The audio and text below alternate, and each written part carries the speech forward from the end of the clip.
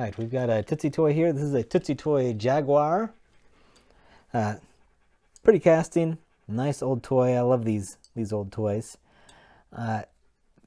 All these Tootsietoys, well, not all of them, but most of these came with a single opaque paint job. Very little, if no details to them. But the casting is always super great, and I always want to do something extra with it. So I was thinking, what would it look like if a Tootsietoy had a Hot Wheels Spectraflame paint job on it? So a Spectraflame paint job is something like this. It's where you have a zinc plating, and then it's a transparent paint that goes over top of it, so the reflection from underneath the zinc plating shows through, and it's all shiny and beautiful. It's really a beautiful paint job, and I thought it would be fun to try and do that on one of these Tootsietoys. So I'm going to have to, of course, strip this paint off, and then I'm going to have to zinc plate it, which we'll see how that works. I've never seen a zinc plated Tootsietoy. And then I'm going to Spectraflame it, and it's going to be interesting. It's going to be a first for me. I've never seen this done before. It might end up looking terrible. It's definitely not going to look authentic, but I think it's going to look cool. So really the first thing I have to do is dip this in the stripper tank. Now I'm going to leave the axles on it. It'd be very difficult to remove them, and I see no reason to remove these axles. My stripper will not eat away at the wheels. So here we go. And down it goes. See you in about an hour. Okay, I've stripped the paint off. There's still some in here, but that's I'm not going to Spectraflame inside the cab. I'm going to do that in opaque white. So that's okay. Now after I stripped off the paint, there are a ton of casting issues. A lot of Tootsietoys have really good castings, and I like the detail in this one, but there's a lot of problems with it. I have already sanded off on this side, but I've got this area right here is really rough and corroded, so I'm going to have to sand that down. It's not going to be a lot of body work on this, but there is a little bit. And because this is going to be Spectraflamed, then everything needs to be as perfect as possible. So I'm going to get all this corrosion off that I can, and then we will zinc plate it. So next time you see this car, it's going to be ready for the zinker. Okay, the car is in the zinc plater. I never know how much to explain the zinc plating process, because you may know a lot about it and be bored, or you may know nothing about it and be interested. There's a lot of information on the internet about it, but essentially we've got a zinc anode, and you can kind of see it right there, and our car, the zinc is on the positive terminal of a battery, and the car is on the negative terminal of the battery. And we have a solution that I've made up, and it allows the zinc molecules to flow from the anode to the car, and it plates the car. And we'll shine it up, and it's going to be super, super shiny.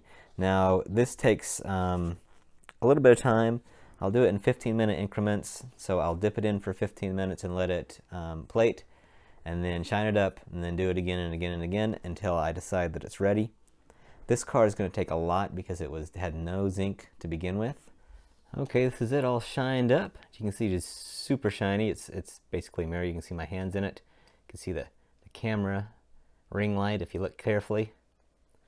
Looks super good. So next I'll just put some Spectraflame paint on this. And Spectraflame paint, for those of you who don't know, is basically just a transparent paint. It's like a tinted clear coat almost. And what it does is it allows the reflection of the zinc to shine through, and it looks like it's glowing. You might have noticed there that area with some pits that I just couldn't get out. If I sanded it too much more, I was concerned that we were going to actually go through the body. So, this car is probably 60 years old, 50, 60 years old.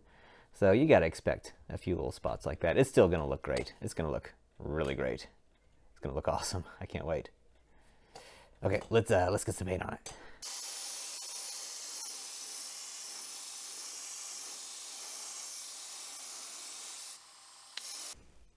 Okay, this took a little bit more work than I was expecting, but it ends up looking really nice.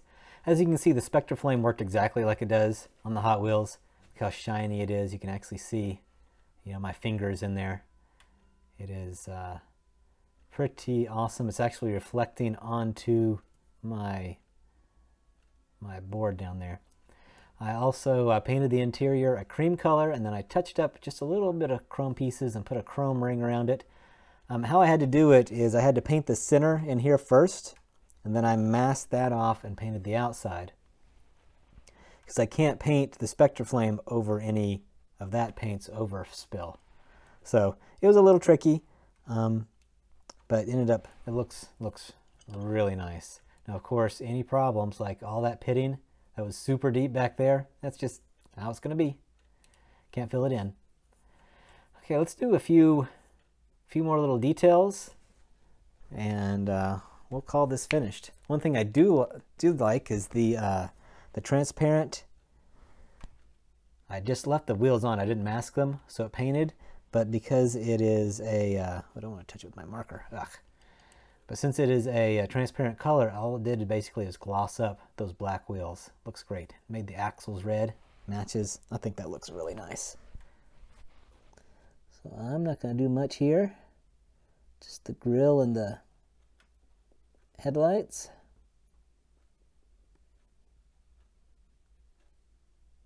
Got a few spots back here we can do. This back bumper.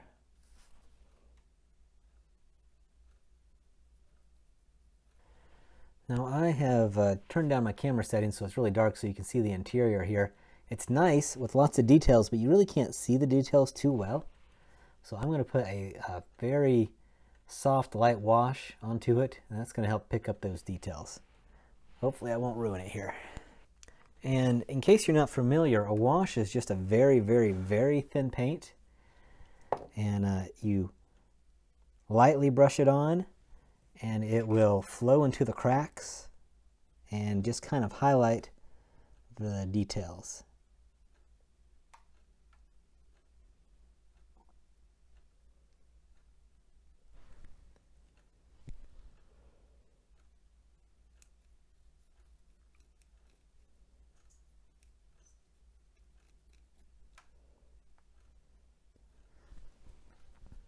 It really helps tie everything together. And if you overdo it in one spot, you can just kind of sop it up before the paint dries. After the paint dries, yeah, you're not much you can do about it. But before the paint dries, you can kind of sop it up. And that does it. So I'll change my camera settings back to a normal level. That looks very nice. That wash helped a lot. All right, that pretty much finishes up with this car.